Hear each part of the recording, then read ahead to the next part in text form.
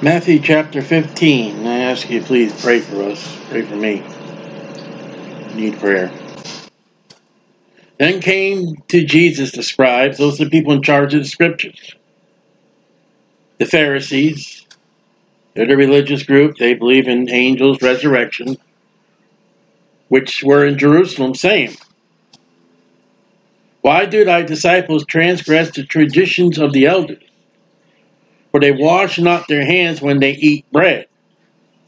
Now, the state is here not to wash your hands or not to wash your hands. It's proper hygiene to wash your hands. But this was a tradition set forth as a religious law, not God's law. A religious law of man to wash your hands. Why they did it? It can't be found in the scriptures. The only washing you find in the scriptures is the priest with the brazen laver, not the people. So how far this tradition went, but evidently, they are in an open place where the Pharisees and scribes are watching.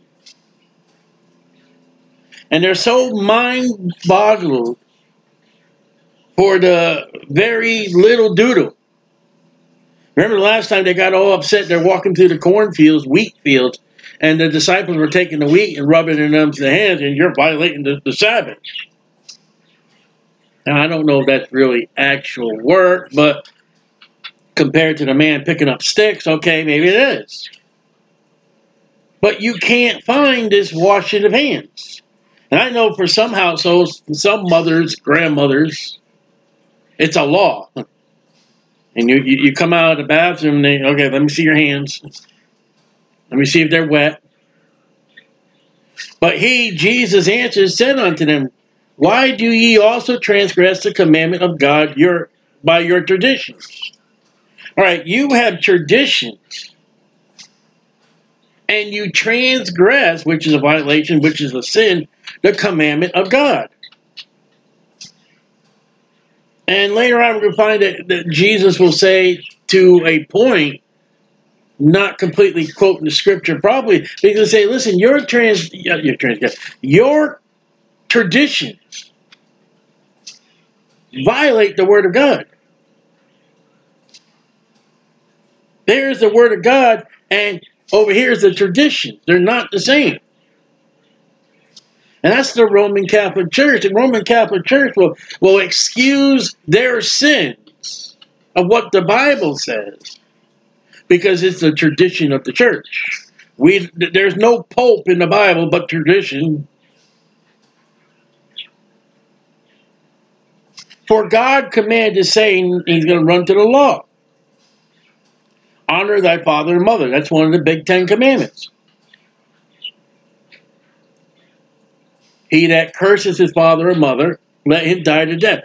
There was a death penalty for anything misappropriating, mishandling, misdoings against your parents. They would be brought forth, and they could be stoned to death.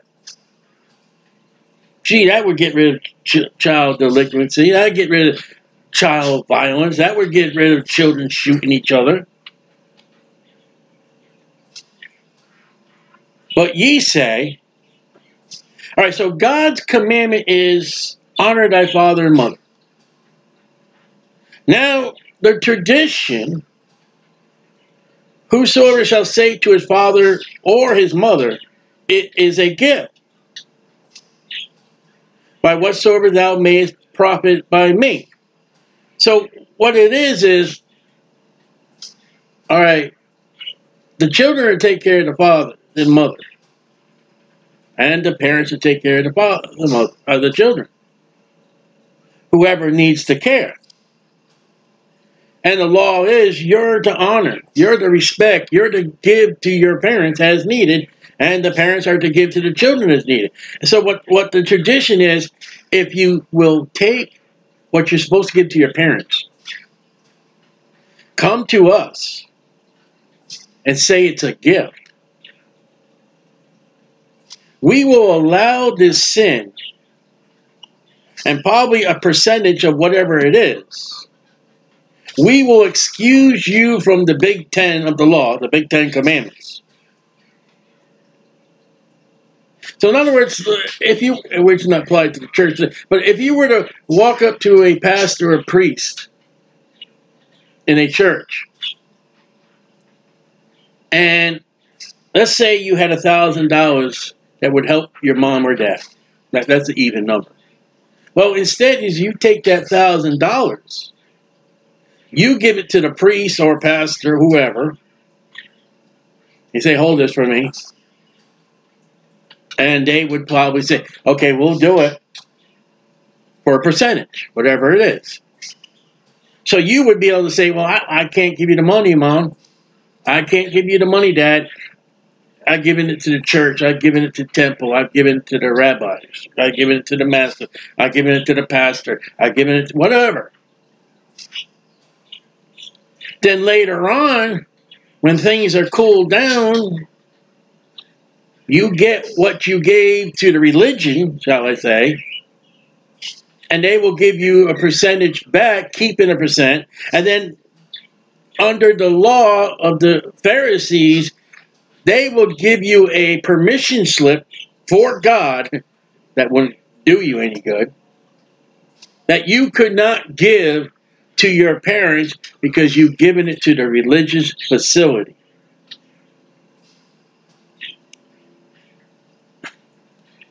Now, I don't know if there's anything like that in the Catholic Church. I'd never heard of that. It could be. I don't know if that's ever practiced today. I don't know what it's called.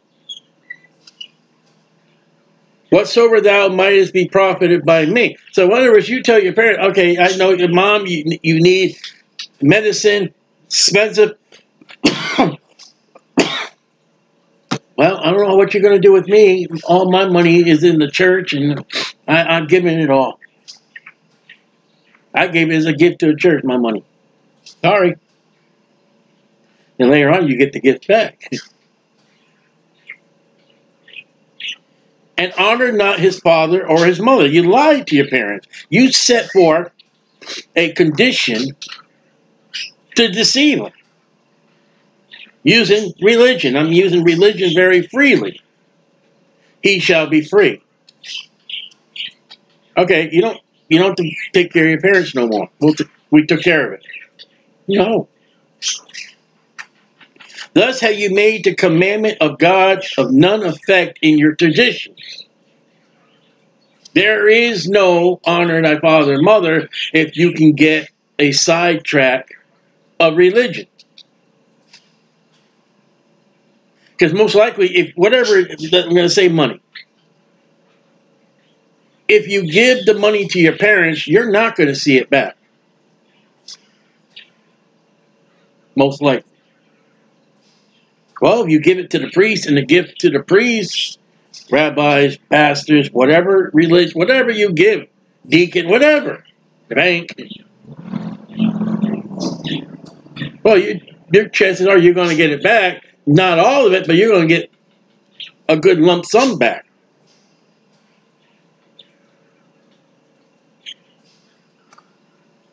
Ye hypocrites. Well did Isaiah, that's Isaiah in Greek. You learn Greek today. Isaiah, Hebrew. E in the Greek, I in the Hebrew. Prophesied of you. So mark down what we've seen already. In the prophets are speaking of the religious people of Jesus' time and other times. This people draweth nigh unto me with their mouth. You know, they got lip service. They got mouth service. They can say hallelujah. They can say amen. They can say Jesus. They can say Bible. They can say King James. They can say anything religious. To them, it is religious to say what they're saying. They honor me with their lips. A lot of people of the charismatic movements and the Catholic, and oh Jesus, praise the Lord Jesus, hallelujah, Jesus, sweet Lord Jesus, my sweet Jesus. But their heart is far from me. See, it's never a head religion, it's your heart. What's the motive? As far as the heart is from the mouth, there's no realness. A lot of religion today, a lot of the churches today, it's just words. And it's not real. One thing we call easy believers is you say a prayer and somebody will tell you, a pastor or a deacon or somebody will say, well, you're saved. No, it was just mouth. It was lips. But Paul says in Romans 10, with the heart man believes unto righteousness. You can say all the prayers you want. You can lip all the things that you can lip. If it's not of the heart. That's why you can say for some people, okay, they said a prayer. There's no salvation. They didn't do it with heart. When your heart leaves God, or if your heart was never with God, you're in trouble. But in vain do they worship me. And that's a lot of religions. Any denomination. Anything they do. If it's not in of the heart. In other words, it is specifically for Jesus. No man worship. No man grabs a gift. You get up, and if you sing the most beautiful song, and you're doing it for Jesus because Jesus gave you a beautiful voice, glory to God. I don't care if they applaud. I don't care if the pastor, praises my name. I'm doing it for Jesus. As much as the person who can't sing, off key, terrible, plug your ears, they get up and they sing for Jesus, only for Jesus. And no matter what people think, no matter what people say, I got up and I sang for Jesus.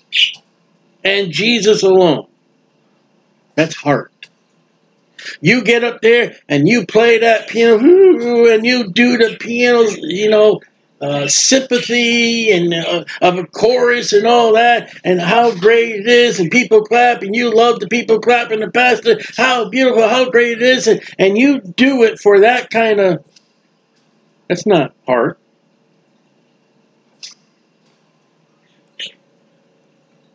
Did you do it for Jesus? Or did you do it for yourself?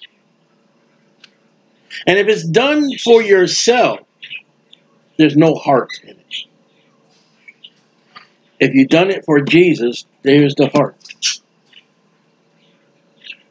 Not that, where was I? But in vain do they worship me, teaching for doctrines the commandments of men.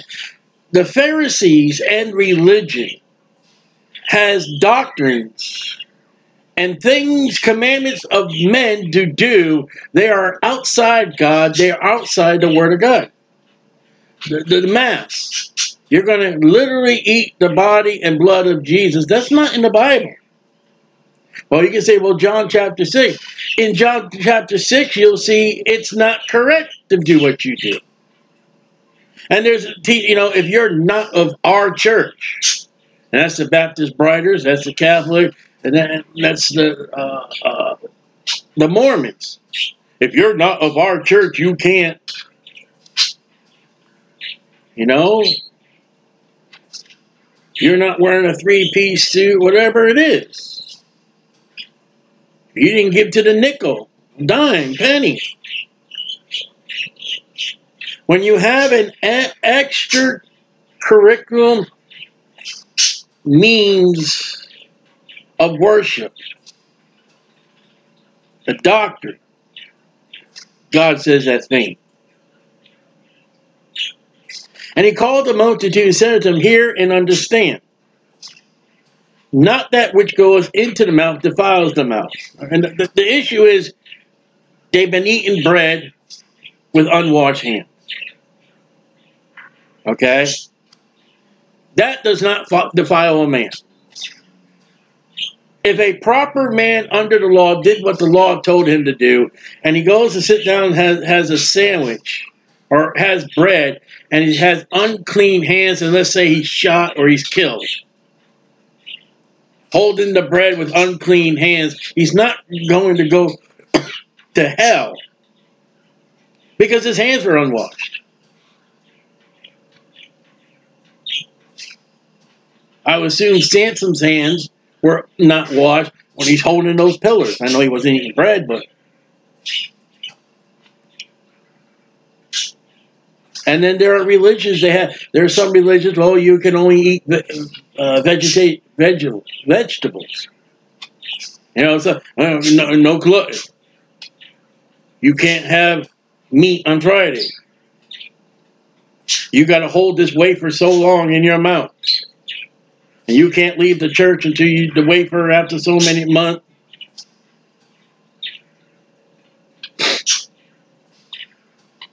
You know, you can have a cigarette in your mouth and be saved and please God.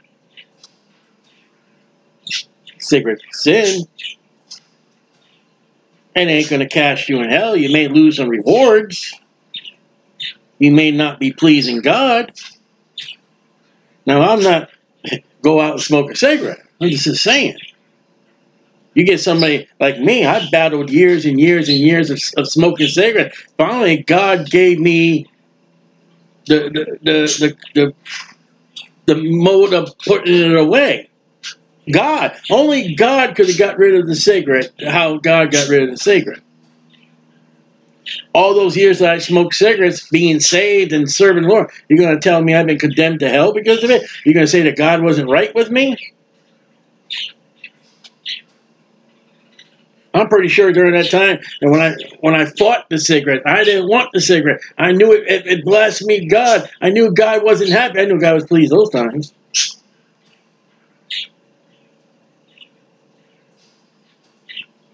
And as with people who have intoxicating liquor, you know, that's a battle. That's a struggle. You can't condemn them. If they're saved by the blood of Jesus Christ, by the gospel and death, burial, and resurrection of Jesus, they're just as much as saved as you are. But which cometh out of the mouth, that defiles a man. And we're going to see the list in a moment. Don't knock the man that's smoking cigarettes. Don't mock the man that has alcohol. Now, I'm not saying do it. I'm saying quit it. Stop it. But there are far more sins that come out than go in. Then came the disciples and said unto him, knowest thou the Pharisees were offended? Oh, no. That's the great sin today. You offended me. Pronouns offend me. Male or female, they offend me. Well, the Pharisees were offended. I would assume there were times that Paul got offended. Peter got offended. I get offended. And you just get on with your life. There are things that offend me. No, and they'll stop eventually. Maybe, hopefully. After they heard the saying. You know what you just said, Jesus? They were offended. Listen, many people are going to be offended at the word of God. When you're a street preacher, as I was, and you're knocking on doors, as I know Christians that do, and you walk up to people and say, here, let me have a gospel tract. You walk up to somebody, here, let me have an open Bible with you. However you're witnessing through the word of God, Jesus Christ, people are going to get offensive, including Christians. Well, that happens. But he answered and said, now here's Jesus, they got offended. Every plant which my heavenly Father has not planted shall be rooted up. Now here, he's likened the Pharisees and the Scribes to plants. Now, they're not plants walking around. They don't have leaves and flowers and fruit. There are some things in the Bible, they're illustration. They're not to be taken literal. Like John chapter 6 with the body and blood. It's an illustration. He's giving an illustration right now. As God planted, he just told them the sower and the seed. He just told you the tares and the wheat. He says God planted seed. And you know what? If God didn't plant it, if it's not wheat, if it's tares, remind you a couple chapters back, well, the tares are going to be torn up, bundled up, and burnt up. That which is God's is going to be gathered and brought into the barn. That only backs up the parables he told before. I think it was 13, was it? Let them alone. They be blind leaders of the blind. And if the blind lead the blind, both shall fall into a ditch. You know what he's saying? He said they can't see what they're doing. They can't see where they're going. They can't see anything. And they got a bunch of blind followers who can't see and don't know. And they're going to fall into a ditch. And the ditch would be, they're not on the road no more. They're on the wayside. And the wayside, according to Sower, is where the devil comes along. Then answered Peter and said to him, declare unto us this parable. Jesus said, are ye not without understanding? Now he's going to blast Peter. And today we will be like, when you rebuke someone, that's not nice. That's not what Jesus would do. Yes, it is. Jesus called out error and sin and did not gloss over it, did not wax over it, didn't wax elegant. Hey, you sinned. You got it wrong. X. You don't get a C because you put your pencil to the paper. If it's an F, you're going to get an F. I don't care what the world says. I don't care what the world does. Peter got it wrong, and Jesus calls him out. That's what Christians are to do. We're not to gloss and wax elegant. In a friendly manner, come up and pat you on the back and put an arm. No, listen. This is what. Hey, excuse me, sir. Brother, you come here for a minute. You know what you're doing here, book number. No. Here, book, chapter number, and verse. Now, I prayed over this. And I just want to help you. Now, listen, I got a beam and a mote in my eye. Sir, brother, I want to see you do right. This is what the Bible says, and you're not doing it. And if they like it, amen. You gained a friend. You gained a brother, the Bible says. If they don't, well, let them be a heretic. If people don't like my studies about Christmas is pagan, Easter is pagan, and I'm doing a study now about paganism. If you don't like it, hop off the wagon. But me and the wagon's going to go to Jesus. And I'm telling you, I don't like to be friendless, and I am friendless. Because my stance with the Bible and my convictions. And the devil wants me to fold up and give in. I'm having a tough time with it. Do not ye understand that whatsoever enters in the mouth goes in the belly? Okay, yep, we know that. The esophagus goes down, boom. And it's cast out for draught. What's draught? The Bible just told you what draught is. It goes in your belly and comes out. What comes out of your doo-doo? Caca. Poopy. Number 2. So when you see in the Bible a draught house, what is that? Doo-doo, caca, poo-poo. See, the Bible, it's its own self-interpreting dictionary. Now, sometimes you may have to go run over to Webster's 1828. You know, a lot of times when I run to Webster's 1828, it's a normal English word that I have to question, what does that really mean? And the hard, archaic words of the Bible itself is self-interpreting. You just learned what a draught house is. Doo-doo, caca, sewer, poopy. But those things which proceed out of the mouth, okay? Don't eat meat. Well, it's okay to eat meat. Now, if your stomach can't handle it. Now, there's some people, they can't eat pork. Well, though we have the freedom of pork.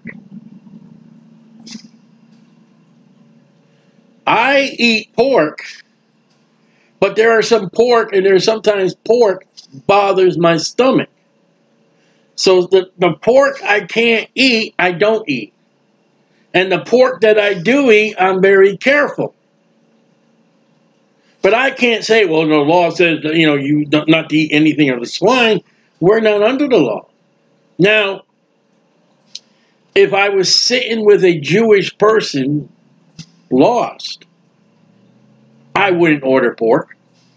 If I sat at a dinner table and there was an unsaved Jewish person there, and he knew I was a Christian, I'd say, sir, I'm going to have a hamburger. Would a hamburger from this place will offend you in the kosher law that you follow? Would that offend you? I heard a Christian one time, oh, I want to do it. I just ordered a pork. You're a fool. You got to think about it. You don't want to offend that guy because you might be able to witness to that guy. You might be able to turn that guy over to Jesus Christ. If you offend him over because you ordered pork ribs or pulled pork sandwich and he's angry with you, well, guess what? Paul says our diet is not to make others stumble, especially Christians. Now, if you got a Christian who believes in, I show him the scriptures, and if he's a vegetarian and all that, I show him what the scriptures say, and if he's still, okay, I order a salad. But what proceeds out of the mouth cometh forth from the heart. So here's from the heart. And they that defile a man. What is of the heart that is wicked and defiles us? For out of the heart proceeds evil thoughts. They don't come out of the head. Man, science, education, doctors have got it wrong. Psychiatrists have got it wrong. The books have got it wrong, except for the Bible. If you're going to deal with somebody who's got a mental problem, it is not the head. It's the heart.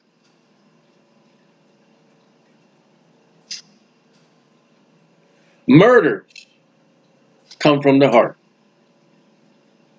Adulteries comes from the heart. Matthew 5:28. Whosoever looketh upon a woman and lusts after her in his heart has already committed adultery with her. It's in the heart. Jeremiah says the heart is deceitfully wicked. Thefts, false witness, blasphemy. So if you want to get down to the heart, down to the nitty gritty, down to, hey, we're going to try to help these people, this person, you got to acknowledge what the Bible acknowledges. It's sin, and it comes from the heart. And it defiles you. These are the things which defile a man. But to eat with unwashed hands defiles not a... Unwashed hands is not a sin. Now, you know some of those Pharisees and Scribes had evil thoughts. They want Jesus dead. They have murdered, and they're going to murder Jesus. Adultery. They brought a woman caught in adultery in the very act. Which one? Fornication. Theft. Well, if they were taking money from a man that was, instead of giving it to his mother and father, that's a theft. False witness. He goes to his mom and dad and says, hey, I'm sorry, I don't have the money to give you. Blasphemies, we just read early a few chapters ago, they were saying that Jesus and the Holy Spirit was casting out devils by Beelzebub. Then Jesus went thence and departed into the coast of Tyre and Sidon. He's over by the Mediterranean Sea now.